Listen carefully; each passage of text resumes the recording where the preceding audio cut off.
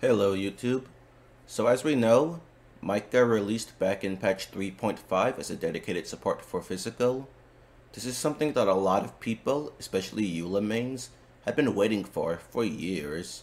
But MIKA ended up being a massive letdown and completely failed to be the support that physical needed. So today, I want to talk about what exactly went wrong with MIKA and what I would change with him. But first, please be sure to subscribe to this channel if you haven't already. I put a lot of work into theory crafting, so any support is greatly appreciated. Alright, so the main issue with MIKA is the amount of buffing he provides is just not that great, especially when compared to other dedicated supports, such as Farazan, who released only 2 patches below him. MIKA buffs attack speed, physical damage bonus, and then also physical crit damage at Constellation 6. Let's take a deep dive to see why his buffing isn't so good. First, his physical damage bonus buff. For some strange reason, MIKA's physical damage percent buff is dependent on how many enemies there are. This is terrible because it is completely out of your control. The size of the buff isn't even that big. 50% damage bonus at its maximum. Compare this to Farazan, whom gives 38.5% damage bonus without any weird condition, while also providing resistance shred and a bunch of other utility, and MIKA's just seems massively undertuned. A lot of MIKA's power budget seems to have went towards his attack speed buff, but if we look at the characters we have that are intended to be physical damage dealers, we have Eula, Fremine, Xinyan, and Razor. What do all 4 of these characters have in common? They are all Claymore users. Claymore wielding characters usually benefit the least out of attack speed buffs out of all weapon types because they have the most hit lag. And to quickly summarize what hit lag is, it's basically the impact you feel when melee characters' attacks connect with an enemy or object. This results in overall longer animation times for your attacks, and the hit lag portion of your animation is not sped up by attack speed, thus resulting in melee characters, especially Claymores, not getting that much benefit from attack speed. Now, Eula does get some decent benefit out of attack speed, because getting in an extra hit allows her to get an extra stack for her burst. This isn't spectacular, but it's decent enough. But on the other hand, Razor already has 40% attack speed from his own burst, so adding another 25% on top of that, alongside his Claymore hit lag, really isn't doing much of anything. And Xinyan at Constellation 6 wants to use her charged attacks for the attack buff she gets. MIKA's attack speed buff only works on normal attacks and not charged attacks, so she doesn't benefit from this at all. And for Fremine, MIKA does allow him to weave in an N2 between his initial skill casts in about the same amount of time he would have done an N1 without the attack speed, but it still ends up not being enough of a benefit for MIKA to provide more damage than Bennett for him.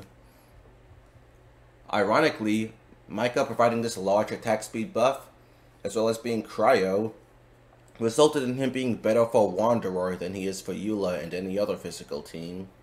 This is because ranged characters don't have any hit lag, allowing them to fully and properly utilize attack speed.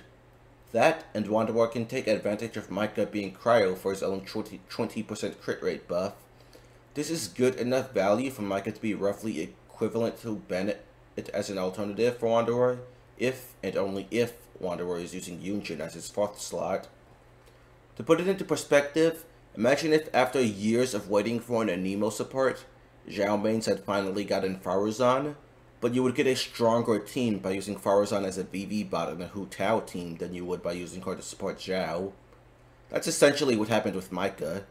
Eula mains waited years for a dedicated physical support, and when we finally got him, he somehow ended up being a better with an Anemo DPS than he is with Eula. That's kinda messed up. I would definitely be upset about that if I was a Eula main. But there are still even more reasons why MIKA's buffing is so underwhelming compared to other dedicated supports. Most dedicated supports are able to buff multiple units on the team. Farazan buffs every Anemo unit on the team, which allows her to do some pretty solid damage for a buffer, and allow you to use a third Anemo unit doing a lot of damage as well. Goro buffs every Geo unit on the team, which allows Albedo to do a good amount of damage in an Ito team, and can even make Zhongli do somewhat notable damage. Shenhe buffs every Cryo unit on the team, including herself, and then Sarah is able to get her own buff in addition to buffing Raiden, which allows her to deal really good damage with her burst.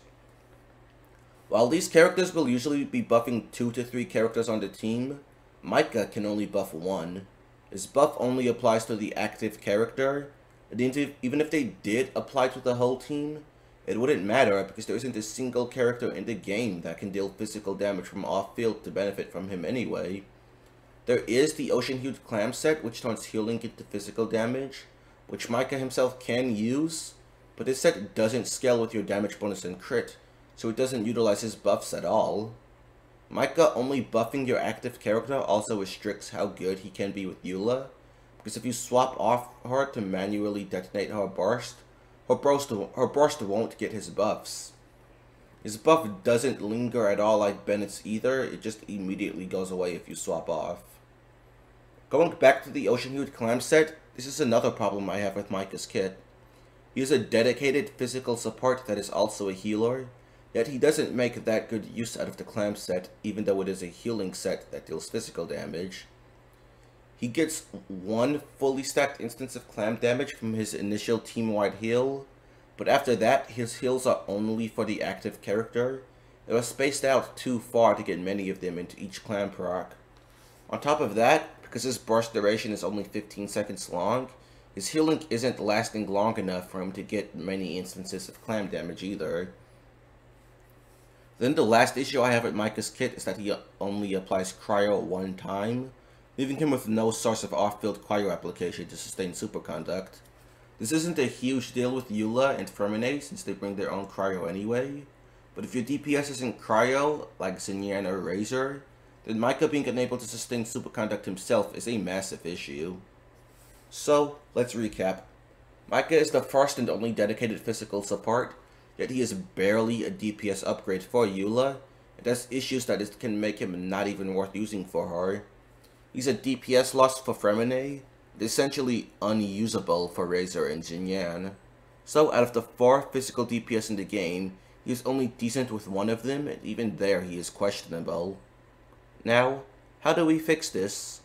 If we pretend that I was allowed to change up MIKA's kit to fix his issues, here is what I would do.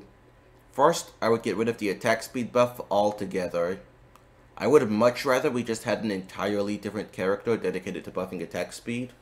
One that doesn't have some of their power budget put into buffing physical when the characters that best use attack speed don't do physical damage. Since we are getting rid of the attack speed buff, we need to replace it with something else. Part of the problem we established with MIKA is only 1 character on the team can utilize his buffs. To fix that, here's what I would give him. When characters affected by Soul Wind trigger a Superconduct reaction, the enemy's resistance to physical, cryo, and electro is reduced by 20%. Now, the cryo and electro portion of your team's damage has a means of getting buffed, which is usually something lacking in physical teams since Superconduct doesn't actually buff them. The extra physical shred we gave MIKA here would also be better for enhancing your physical damage than his attack speed buff ever could be. We're also going to fix the physical damage bonus buff from his A1 passive. I would completely remove the mechanic of it changing based on enemy counts, and just make it a flat 50% damage bonus buff. Then I would also increase the duration of both his skill and burst to 25 seconds, so that they can last an entire rotation. This may sound excessively long, but Faruzan is allowed to have 24 seconds uptime on her buffs, so why shouldn't MIKA? I would also have his buffs simply apply to the entire team regardless if they are on field or not, thus allowing Eula to swap freely and still get his buff on her burst. Then we are also going to give him better healing intervals. To do that, I would simply change his C1 to make him automatically heal during his burst every second. This should be enough to give him max clam damage every time. That, combined with the much higher duration we would have on his burst, should allow him to deal good sub-DPS damage. I actually calculated what that damage would look like, assuming MIKA would get 7 full stack clan procs over a full rotation, that would be about 270,000 damage per rotation. That may sound like too much for a buffer, but that's about what Sara does in a Raiden Hyper team, so I don't think it's too much. But those are all the changes I would make to MIKA. To give a visual of how much of a difference this would make, I calculated Eula's team DPS both with MIKA's current kit and with my improved version of his kit. With these changes, Eula's team DPS would go from 56,000, which is the lowest I've ever calculated for any 5-star DPS team, all the way up to 69,000. That's a 24% increase and would put our DPS up into the higher end compared to other 5-star DPS teams. And yeah, that's everything I wanted to talk about today. If you enjoyed today's video, please be sure to give a like and subscribe if you haven't already. And please also be sure to leave a comment down below letting me know your thoughts. Also, please feel free to join my Discord. Thanks. Bye.